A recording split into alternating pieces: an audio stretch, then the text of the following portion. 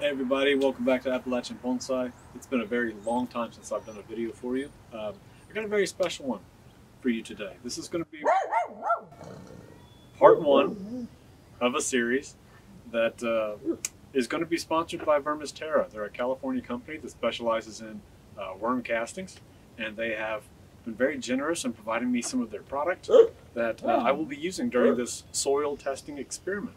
Now, anyway, what I have here are multiple maple seedlings. These were provided by my friend Gary Dirty out of Salem, Virginia, and he has been a longtime fan of bonsai, specifically maple bonsai. So these were grown from seed. I have a dozen of them here. They are trident maples with the exception of these two. I believe he felt they were trident when he planted them. Turns out they're red maples. So we're going to also use these.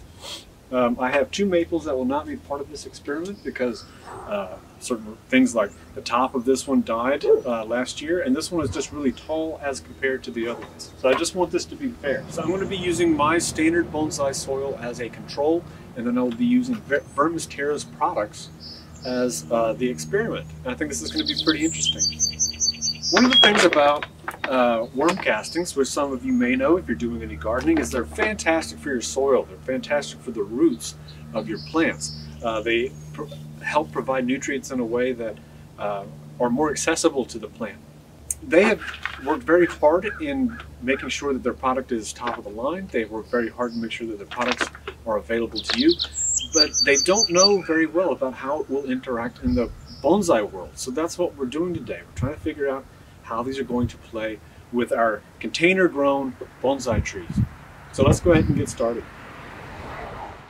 So to begin, it's a pretty chilly day. It is March 2nd, 2021. I've got little labels here, 1A, 1B, 2A, 2B, etc., all the way up to 6 because I have the 12 plants. And I'm going to be planting a control with one, and then I'm going to do two different things with them. That's why I have them A and B, and we'll get to that. And then we'll change it up as we go along, and I will explain each soil mixture as I make them. I'm going to mix up my standard bonsai mix. I'm going to be using just a regular measuring cup because I cannot find my other one. This is a 1 cup, and I'll be able to determine my portions, my ratios.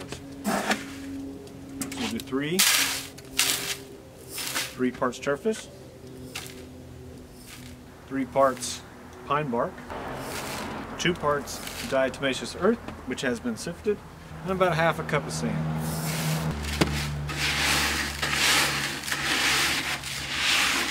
And that is the Appalachian Bonsai standard soil mix.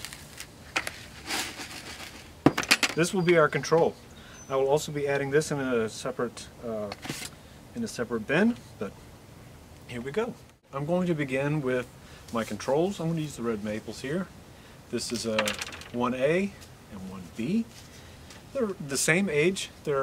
Yes, this one is a little bit taller than this one, but we're going to be checking to see what happens here.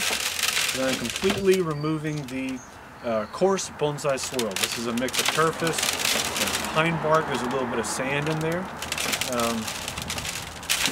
Just going to remove this media from the roots. Just give that a little shake.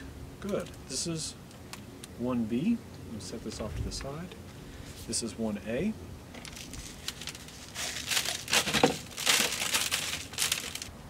Okay. Alright, so these are little terracotta bowl planters. They're about 2 inches deep. They've got some drainage covers here, which will help drainage as well as preventing our material from falling out of the bottom. And it gives us a good place to secure our trees into place.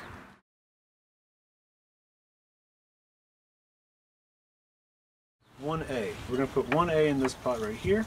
That was the one that we just removed. I'm going to begin by putting in a layer of soil here. This is just a little fine base, and then I will add my plant to the bottom. The roots are kind of going down. It's not ideal, but I will spread these out a little bit,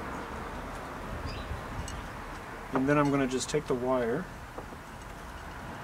gently over the top of those roots I'm not even going to bother cutting it. I'm just going to lay it down and get those started. Alright? So you may see right here, it's just a little bit of a bend over without disturbing the roots. And I'm going to add some soil mix on top. This is my standard soil mix. Take my chopstick and just kind of work it a little bit into the roots. In between those little fine crevices. Okay, one more cup of soil mixture. Give a little bit of a tap on the side just to help everybody settle in. And that should be good.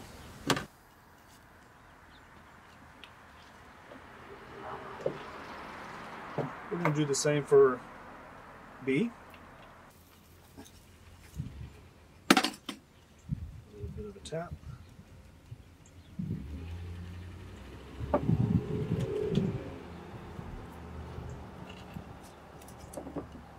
Go.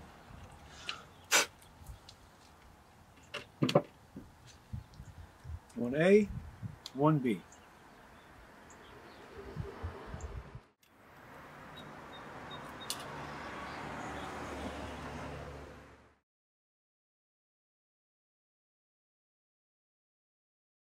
Alright, so I have 2A done. This is here. And I have 2B. Here.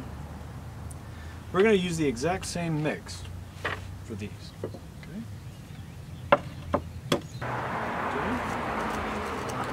This is 2A.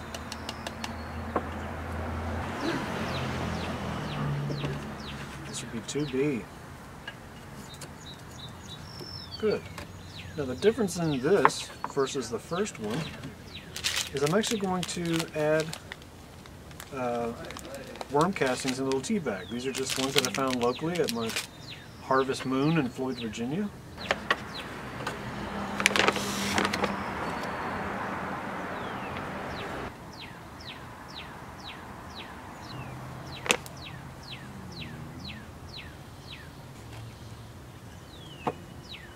The purpose of using these castings in a tea bag is that they're not in my soil mix.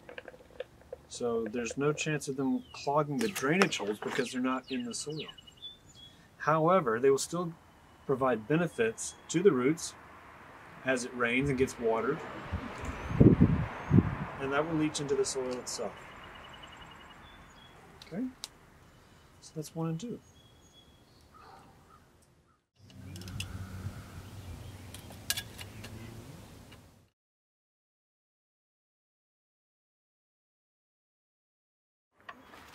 So I'm going to make another soil mix, standard as usual, but I'm also going to add some vermis terra in there. 3 parts turfus, 3 parts coarse pine bark,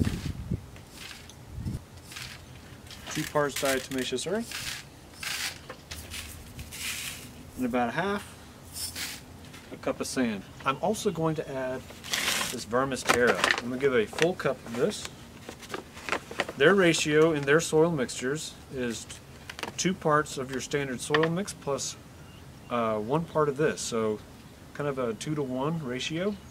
So this would end up consuming about 1/3 of your mix. I'm going to add about that much just to start off with. Mix this up. Okay, so we have 3A, nice strong healthy roots, and 3B, nice healthy roots.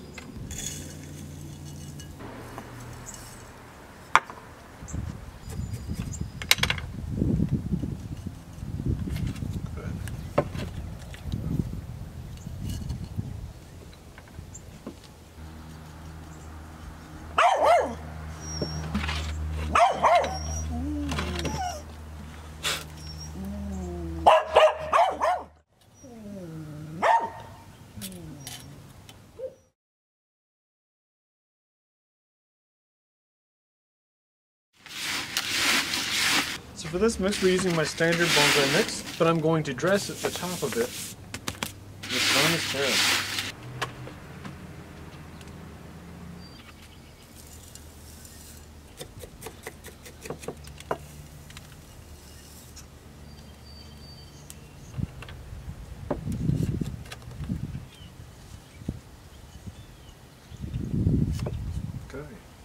I'm going to give it a top coat, a top dressing of Vermis Terra's worm castings.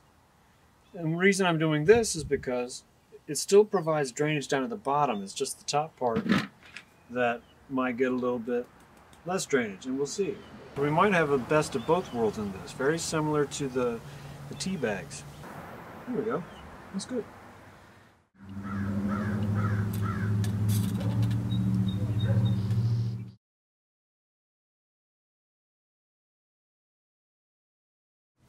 For 5A and 5B, I'm going to add another scoop of Vermis Terra's worm castings into my bonsai mix.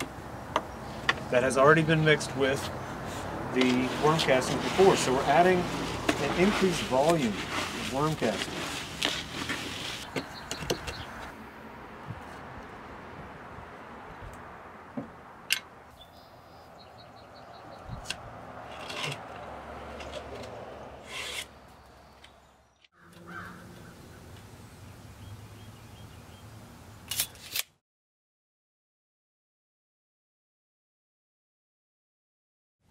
Out of my own morbid curiosity, I'm going to only use the worm castings as my organic media.